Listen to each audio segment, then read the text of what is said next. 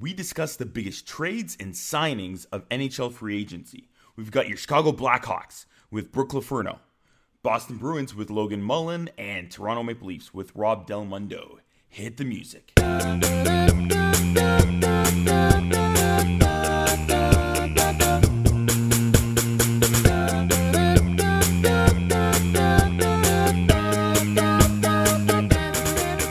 Welcome to Jablam Sports Hockey, folks. I'm your host, Petr Bonjaranov, and the mic is always on.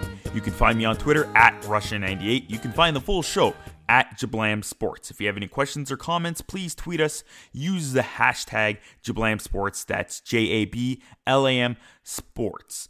Please subscribe to us if you haven't done so yet, and click on the three dots in your podcasting app. Share our show with three hockey fans you know. Thank you, everyone. Remember, check out our website, go to jablamsports.com, see all our podcasts, and even game notes for each episode. You'll get links to all the things we mentioned on this show, including guests. For our podcasts, click on podcasts, and then hockey on this show specifically right on our website.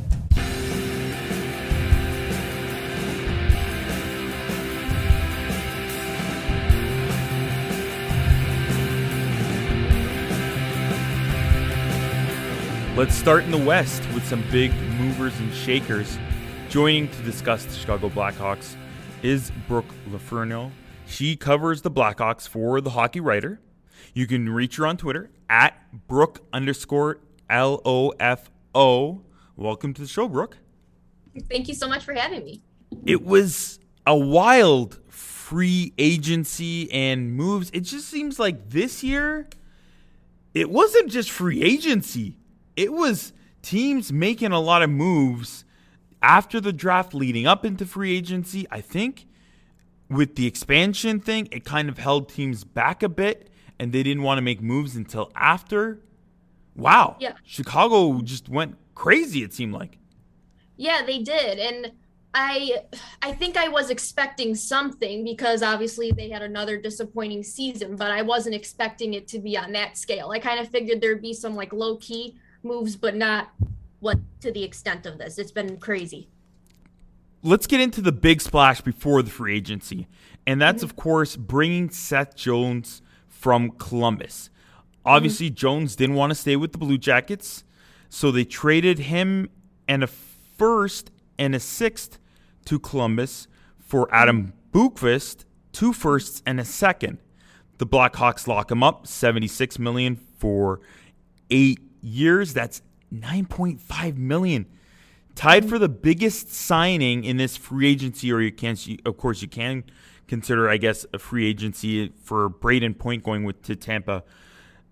But wow, at least he's won back-to-back cups. Jones is still kind of, I guess, entering his prime. Is this a good move for the Blackhawks, Brooke? I mean, I always said on our show, Blackhawks Banter, that I was so for getting a defenseman. I didn't care who it was. I didn't care if it was Seth Jones, Dougie Hamilton. I was just all for getting a number one defenseman. So when I heard they traded for him, I was actually excited. However, I got a little nervous about that contract. If he ends up kind of really entering, because I know he has yet to kind of hit his stride, then I think it'll be great. But if he doesn't work out, then that's just going to be another cap issue. But for right now, I like it and it's exciting, but there is a little bit concern there. But like I said, it's kind of all going to have to play out. If he fits here really well and he plays well with our defense, then yeah, I think this will be a great move. But yet, Stan Bowman kind of set the tone during free agency with that contract, because now everyone seems to be kind of getting that limit now at $9.5 or $9 million. Yeah, it's everybody's matching that. That is true. So they move on from those veterans they had on the blue line. Duncan Keith goes to the Oilers. Seabrook goes to Tampa, bringing in Tyler Johnson. Where will Tyler Johnson fit in this lineup? So that was actually one of my favorite moves I think that they made was Tyler Johnson. I really like the way he plays, and I figured that the Blackhawks need a center that's reliable and can also score. That's something that they've really needed. And I always said that I think he fit best on maybe Tampa's third and fourth line because they're so stacked. But maybe on this team, on the Blackhawks, it might be a little different. I can actually see him kind of kind of going anywhere, maybe second line, third line, fourth line, only because we don't know what Taves' status will be. Kirby Dach's supposed to be coming back pretty strong, but like I said, there's too many holes and question marks right now. I can kind of just see him fitting in everywhere, which I love. I love that versatility. So I'm still thinking maybe he'll fit in bottom six, but I wouldn't be surprised to see second or third either. We also saw Nikita Zadorov, another defenseman, shipped out to Calgary. You told us about Jones coming in. He's got too many skates to fill now. Keith's gone. Yeah. Seabrook obviously wasn't playing as much. And now Zadorov. Who are they going to boost up since they also traded up Bookfist? Who's being boosted up into this lineup to get a bigger role? Well, I think Connor Murphy. Well, I mean, he already was technically seeing number one defenseman minutes. So I think he'll probably still stay there. Calvin DeHaan. While he's still here, I know the Blackhawks were thinking about shopping him, but while he's still here, he'll really play a big role too. And I kind of think that will even out a lot of the rookies that were here with Wyatt Kalynuk, Ian Mitchell, and also Caleb Jones, Seth Jones's brother, the Joe Bros. He'll probably gain, I think, pretty good minutes too, because I think because of the brother thing, I think we'll kind of see a pairing of them maybe a lot. I think they said they know that they can complement each other. Maybe that can help, but yeah, for the most part, I think it's more about just upping kind of the minutes of the defense, kind of that they already had with Murphy and DeHaan. I just think they'll continue to see big moments with Seth Jones. Yeah, I'm glad you brought up Caleb. So you have a law firm possibly on the blue line of Jones and Jones. Like, what's that? I don't know if I've ever seen that in the NHL, at least a pairing on the blue line of brothers. Yeah.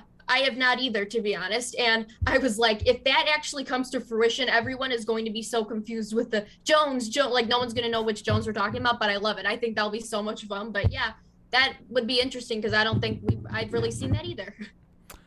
Another shocking move. We haven't even got to it. I guess I'm bearing the lead on this. And that is Marc-Andre Fleury being traded from the Vegas Golden Knights for a prospect, Mikhail Hakkarainen. Wow. First thing I want to touch base is Fleury, it seemed awkward. Obviously, it didn't look like he wanted to be traded. Then we even saw the tweets of like him putting on the jersey, and even that looked kind of awkward. It did. Oh, man. I don't know. What do you think? Do you feel his full heart is into this? Do you think he's all in? How do you think this is going to play out with Marc-Andre joining the team? Well, here's the thing. I love Marc-Andre Fleury. He's honestly one of my favorite goalies in the league. So I think I honestly love the addition, even though it probably doesn't make a lot of sense considering that the Blackhawks are kind of rebuilding and he should probably go to a team that's going to win now. But either way, love it, love him. And to be honest, he kind of always has seemed like, a stand-up guy. And I really don't think that if he truly felt like his heart or mind was going to be in it, he would not play. So I hope that that's the case, that he's into it, because I have to believe that that's just the kind of guy he is. I'm not going to doubt kind of his commitment, but yeah, I think it will work out. He took some time, and like I said, I think because of like that 5 days where there was no noise from him at all, I really do think if he didn't think he could do it, then he would have just retired, and I honestly would not have blamed him for that at all. He's won 3 cups, he deserves to do whatever the heck he wants to do. He is astonishing. He's been in the NHL for so long. You mentioned the Cups, his storied career, and it seems like he's always been able to reinvent himself. The move to Vegas, obviously, that was not a shocker with the Penguins and their salary cap issues and keeping Murray at the time. So he had a great first season. Nobody expected Vegas to go all the way to the finals in that first year. Then again, last year, he had even possibly one of his best seasons of his career. Everybody thought he was almost done, and he did that. He got nominated and got the Vezina. Marc-Andre Fleury. Are we going to see possibly another reinvention of Marc-Andre Fleury or another amazing season in Chicago? You know what? He kind of reminds me of Patrick Kane in a weird way, kind of like where they're getting older and everyone probably thinks, oh, this is the year they're going to start to really like go downhill, and they just keep getting better. But I still think he's going to be fabulous. I actually have no doubts about him, but I do have a little bit of doubts about the team in front of him. They got better defensively, but it's still kind of a newish defensive system that I think everyone is still trying to get used to. I think there's a lot of confusion there still. So, but if he does have issues, I don't think it's going to be on behalf of him. Like I said, we had Corey Crawford and Robin Leonard both basically have career years with the Blackhawks, and even they couldn't mask what was right in front of them. Again, the team that will be out there next season will be a lot better, so I hope that will kind of reflect that. But yeah, if I don't think he's going to have any issues. I think it just depends on the team in front of him. I know there was rumors with all the different trades that teams wanted Philip Kurashev moved, and Chicago didn't want to budge on Kurashev. How much of a special player is he?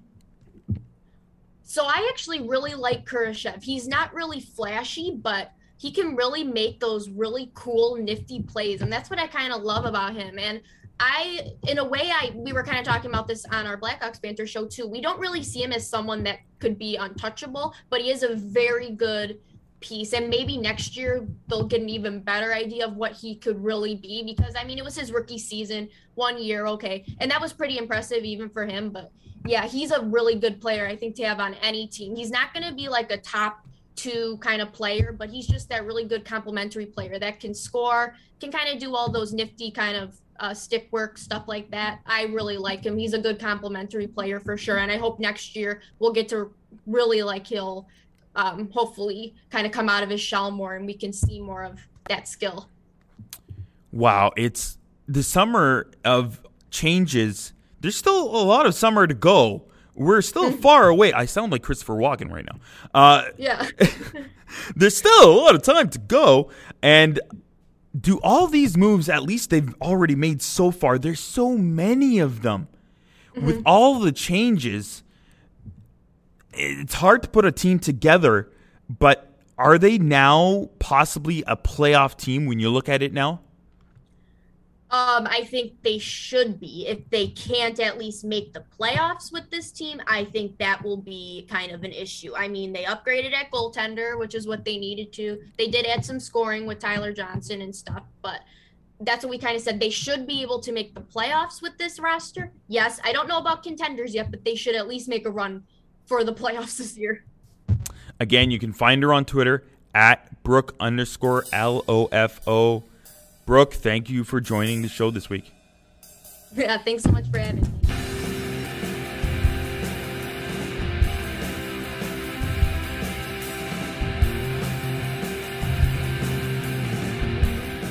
Now we'll head back east. Joining us to discuss the Maple Leafs and the Boston Bruins are Logan Mullen.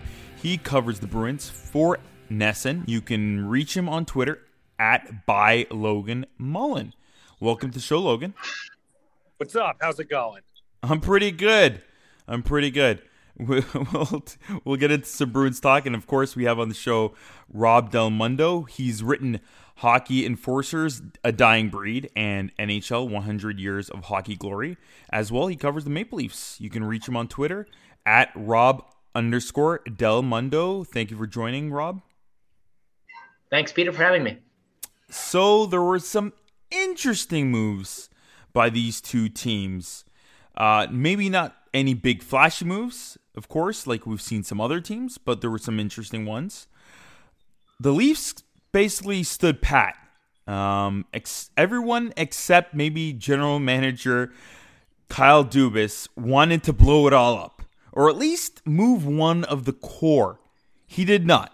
He didn't even move Morgan Riley, who has only a single season left on his current contract, and of course lost Zachary Hyman to the Oilers. Was this the right move? Can the Leafs actually contend with this deep core? Rob?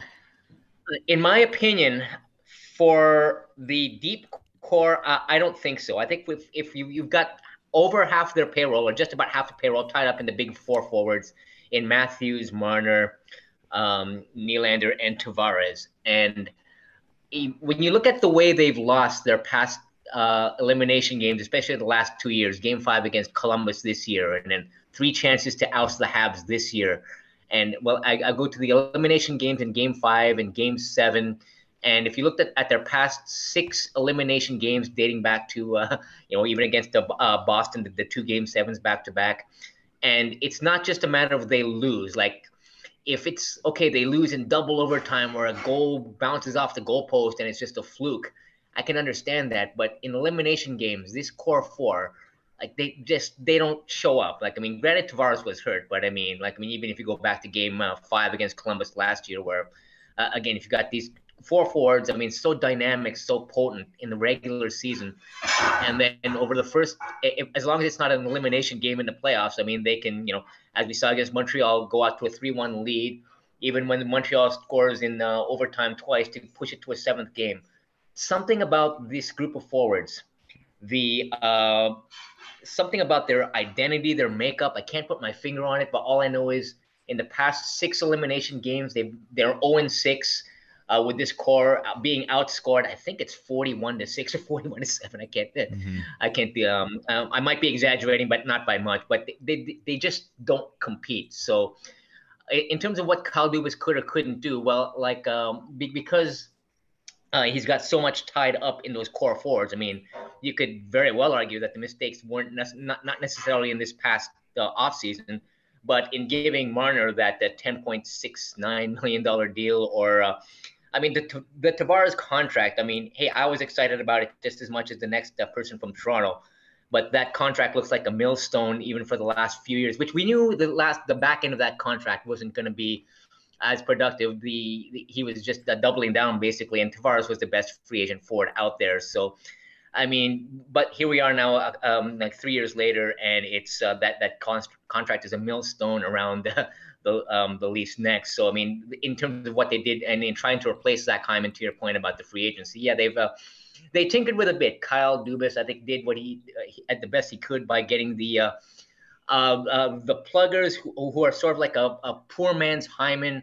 But Nick Krejci was a good signing for $2.5 million a year, and then perhaps Logan might back me up on that one. But in terms of getting Krejci to play on that wing, and Andre Kase, if his concussion issues don't hold him back, and you got the center with David Kampf, and then they've got basically these versions of the poor man's Zach Hyman. So that's to answer your original question. I don't think they can win this core with this core 4, but Kyle Dubas did what he could to try and replace Zach to get this team some identity, to get some pushback. Maybe if you have Richie and Kase protecting those centers in Matthews and Tavares, then maybe in the playoff comes time and it's an elimination Game 7, they don't get pushed around. They actually show up. They actually show up for some energy and just not.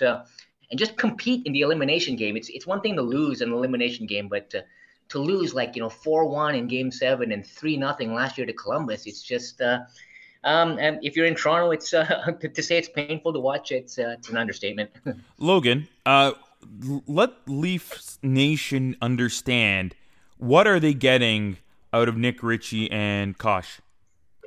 So with Nick Ritchie, so his start in Boston was not great. The fit was a little clunky at first. They didn't know how to use him, and he wasn't great in the bubble either. But last year, he did rebound very nicely. He ended up making his way onto the first power play unit. When I don't know if it's a matter of keeping him engaged or not, but he is a really streaky player, and he was a very good regular season player for the Bruins this year. The problem was that when he disappears, and he was basically a non-factor in the postseason. Now, I think the physical part is a big thing. Like if the understanding I get from every Maple Leafs person that I follow and am familiar with is they feel like they get pushed around too much. Mm-hmm. I think that Nick Ritchie would help rectify that issue. I think his value as a physical presence perhaps is a little overstated. He's not Tom Wilson. He's not Barclay Goodrow. Take your pick. But, he is a middle six bruiser who can score, maybe a high-end fourth liner if they decide they want to use him. in that role. With Kasha, I think that's actually a very good lottery ticket. I didn't think that the Bruins had totally closed the door on him. I actually thought it was more likely he would have been back than Nick Ritchie. He's a guy where, when healthy, has a lot of upside as an offensive player. I mean, he was a very useful top six piece with the Ducks. And in 2020 in the bubble, when the Bruins got bounced in the second round by the Lightning, I'd argue that Kasha, even though he didn't score, did end up being probably their best forward. He's a great skater. He's a really dynamic player. I can see him being a very nice piece for either Tavares or Matthews, or even putting him on the third line. Like, I think if you get Andre Kasha at his best, then he's probably a very high-end third-line right winger. But with the Bruins, Craig Smith ended up working out well, so Kasha became expendable even on a short prove-it deal. But I think if you want to talk about ceiling, the Maple Leafs might actually end up getting more from Kasha than they would Nick Ritchie. It's really interesting because it seemed like there was almost a trade between teams, even though they were free agents, with Nick Foligno going the other way to the Bruins. We could talk even more about that. And even going forward, let's talk about the goaltenders. There's another thing that looked like another trade. The Maple Leafs lost out Frederik Andersen with him going to the Carolina Hurricanes, and they get the Carolina Hurricanes ex-goaltender Petr Mrazek, 3 years at $3.8 million. Was this the best the Leafs could do in the goaltending market? And you can answer the same thing, Logan, with Linus. But Rob, we'll go to you first. Was this the best they could do, really, there? I don't know that you could have done much better. I mean, if you look at Anderson, I think the writing was on the wall when Campbell got steady enough to be able to I know he had that hot streak for 15 or 16 straight wins, and that's not to suggest that he can carry that over the course of an entire season. But I mean, with Frederik, with the last year on his contract, and like I mentioned before, with the handcuffing of the big four forwards, and plus like having to negotiate Morgan Riley's contract, as you mentioned earlier, with this year, they weren't going to get like a $5-6 million. I mean, they weren't going to get Philip Grubauer, just for example, just to throw that name out there because he was a UFA. But in terms of the swap, they save a bit of cap space. I think it's been $700,000 or $800,000 by not having to pay Mrazek as much. Now, whether or not he's the person to carry them into the next round, I mean, it's he's again, if the scouting, I guess Mrazek is kind of streaky. He's hot and cold. I mean, one line by Ken Campbell in his blog says that he was known as Peter Erratic in some circles, but he provides some feistiness and he provides like a bit of edge, a bit of pushback. Right now it's a matter of at least you have someone, a proven goaltender at the NHL level, at least, who can shoulder the load off Jack Campbell, because as I mentioned, I mean, granted, I mean, all the credit to him in the world for that 15 or 16 game hot streak. And then there was one game last April, I think it was, when he finally got exposed against the Winnipeg Jets, and then credit to him in that game. It was going to happen, like eventually. I mean, whether or not Jack Campbell's the proven starter, I mean, I think it's going to be a good platoon combination, Campbell and Mrazek. But at the same time, I mean, you know, neither one of them is a Vezina Trophy winner and or candidate. And even as for Frederik Andersen, I mean, I'm just going to go back to like the elimination games. I mean, Frederik Andersen is a career 0-5 in elimination games, 2 with Anaheim and 3 with the Leafs. So it's not just with the Leafs that he just couldn't win the Game 7. So it's it's an effective swap. But it's I mean, I don't consider Mrazek a Vezina Trophy candidate by any means, but I mean, it's a good platoon situation between him and Campbell, and the internal competition should bring out the best in both of them. You think they can get the best out of both of them? Can the tandem of Mrazek and Campbell make the Leafs a competitor? And who do you think will be the 1A then? I'd have to give the edge to Campbell. I think just in terms of his progression, just from coming along with Dallas and LA, and maybe it's my recency bias. I mean, I'd be lying if I said I've seen Mrazek as often as I've seen Campbell. Obviously, I'll give the nod to Campbell. Can they carry them over the top? I think that's going to be really tough to suggest that they could go deep into the playoffs. Like, I mean, maybe a couple rounds here and there, but it'd be one of those things where, I mean, the except for a Stanley Cup winner to not have Vezina Trophy candidacy in goal, it's the exception to the rule. I mean, you could argue like in 2010 with Antti Niemi in Chicago, or 2006 with Cam Ward in Carolina. They didn't necessarily have to be the best over the course of 82 games. They just had to be the best for those 2 months in May and June, and maybe that might happen here. But on paper, I mean, they're very good, but a good tandem. But as an excellent tandem, if you go back to Andrei Vasilevsky, as we've seen, or like, I mean, it's a pretty high bar to set. But I mean, that's what it takes to win, right? And I would seriously doubt that either of those are like at Vasilevsky-like level, if that answers your question. Yeah.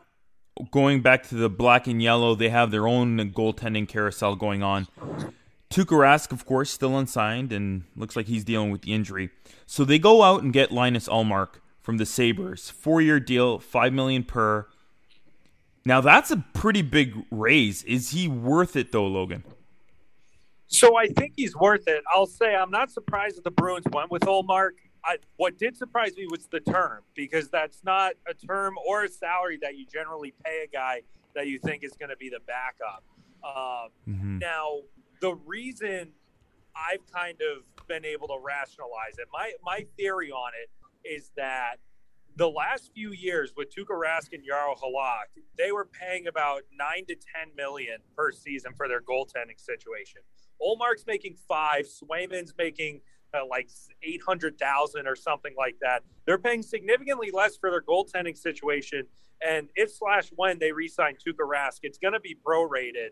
And so, because my best guess is that they would not go back to adding Tuukka Rask to the roster until his hip rehab was done.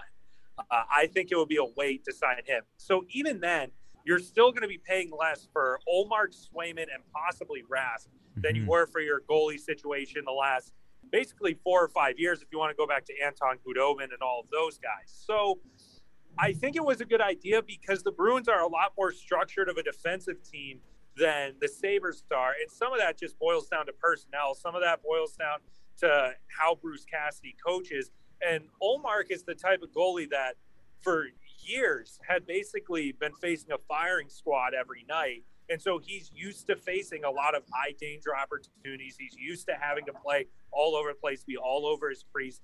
I think that they might be able to, the Bruins that is, might be able to get a little bit more out of Ullmark, just because I would guess it's not going to be quite as chaotic for him as it has been the past few years. And so I think at the absolute worst, you're getting Tuukka Rask on cheaper deals for as long as he wants to continue to play. And you're still paying less than you had for Rask and Halak the last couple of years.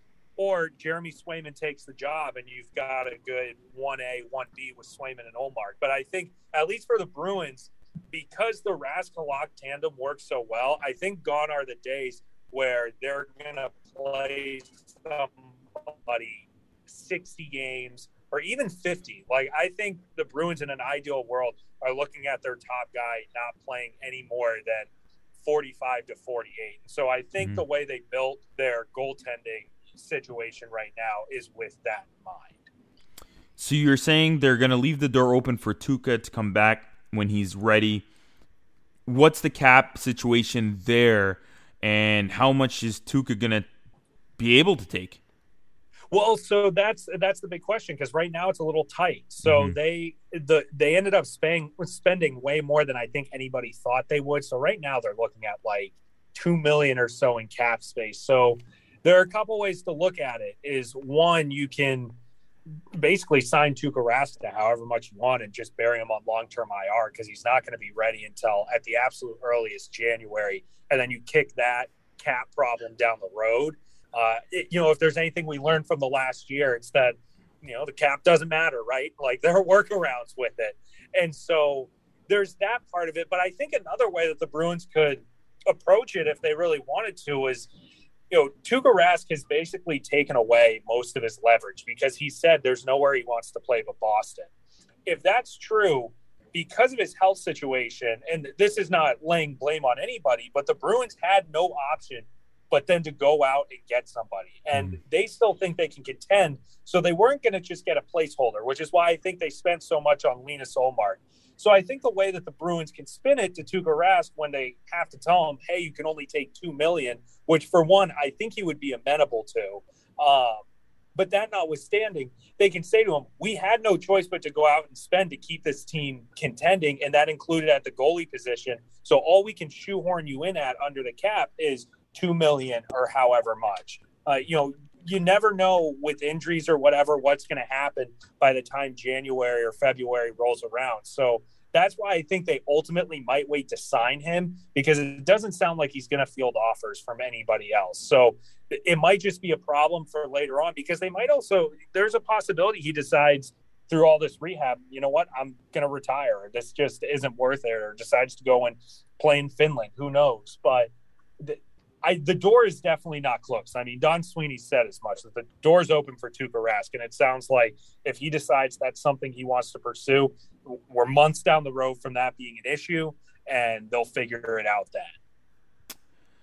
Speaking about players going back overseas, I know Bruins fans don't want to hear it, but David Krejci released a statement that he's going home back to the Czech Republic. What's, at least for yourself, Logan, what's your fondest memory of David Krejci? Well, so David Krejci, the thing about him is I think that history is going to ultimately be very kind to David Krejci, because he spent his entire career playing behind Patrice Bergeron.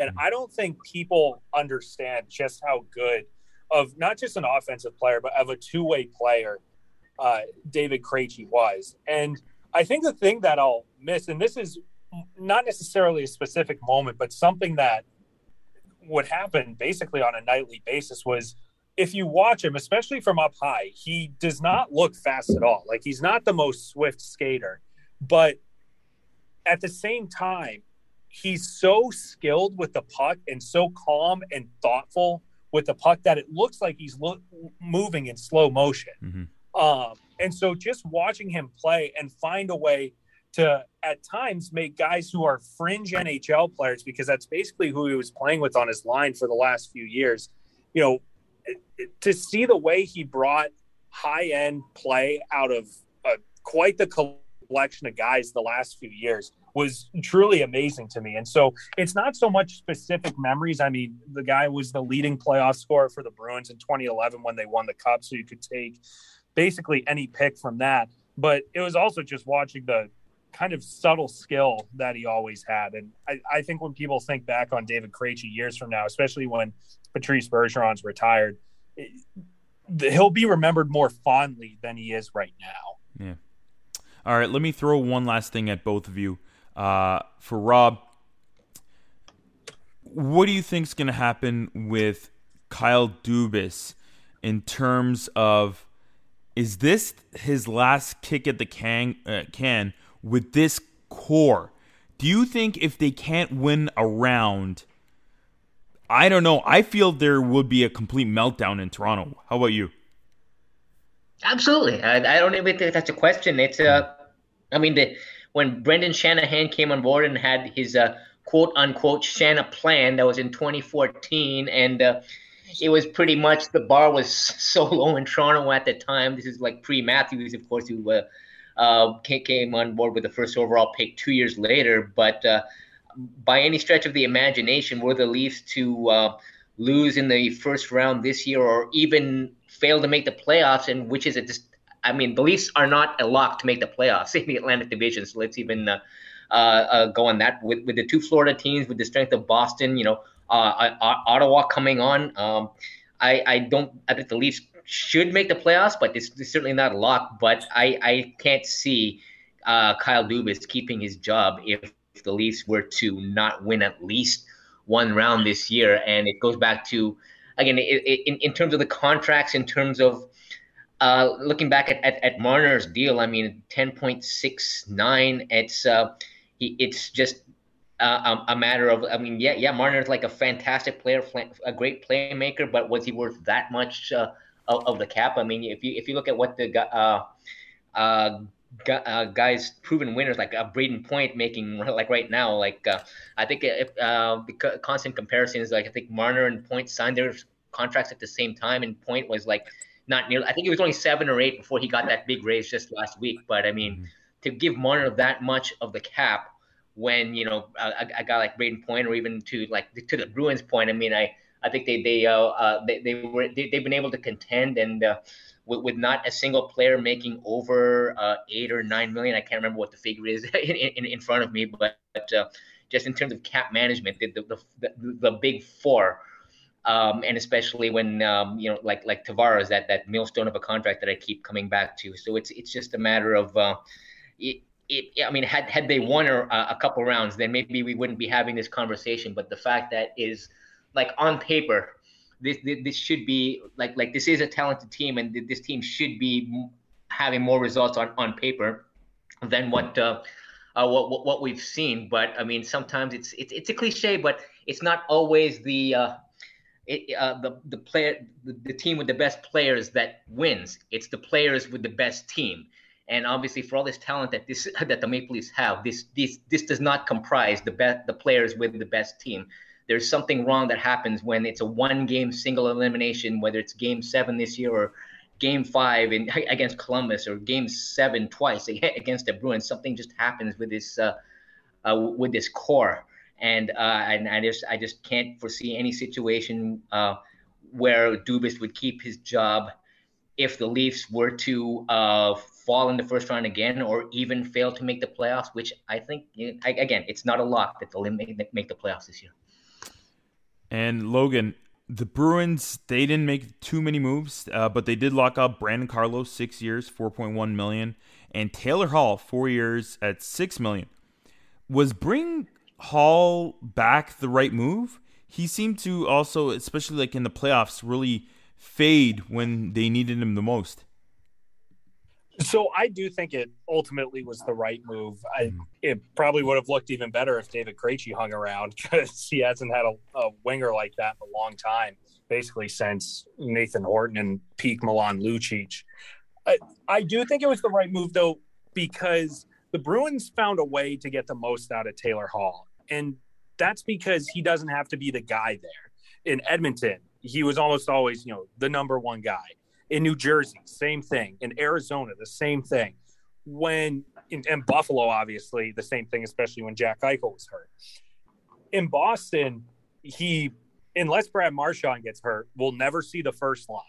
He'll play a second line role where he'll get slightly softer matchups than he's used to seeing. And not only did the Bruins, for most of the regular season, get a pretty good offensive version of Taylor Hall, they also got a way better defensive version of Taylor Hall. And, you know, the conclusion I've come to is that's because he doesn't have to completely empty the tank in the offensive zone, because his team is hosed in if he doesn't do that. So I think a thing that pleasantly surprised a lot of Bruins people was that he's a lot better of a defensive player than people thought. And that's kind of what I chalk it up to. So for $6 million, that's pretty, you know, it's a premium for a second line winger. But when you consider the talent, especially the high end offensive talent that Taylor Hall brings, that deal might end up looking like a bargain, especially because I don't mind the term. 4 years is fine, especially for a guy going into his 30s. That I have no qualms with that deal. I think they had to do that. You can find them on Twitter at Rob_Del for Rob, and at by Logan Mullen for Logan.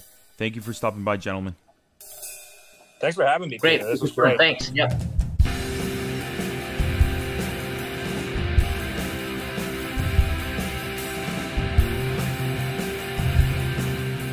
Thanks to our guest this week, Brooke LoFurno, for all her help, as well with the previous stories we've had on the website, glamsports.com.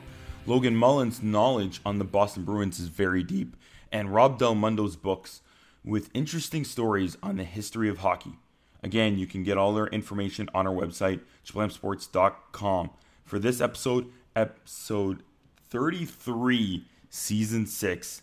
Everybody, see you next season. Enjoy the rest of your summer.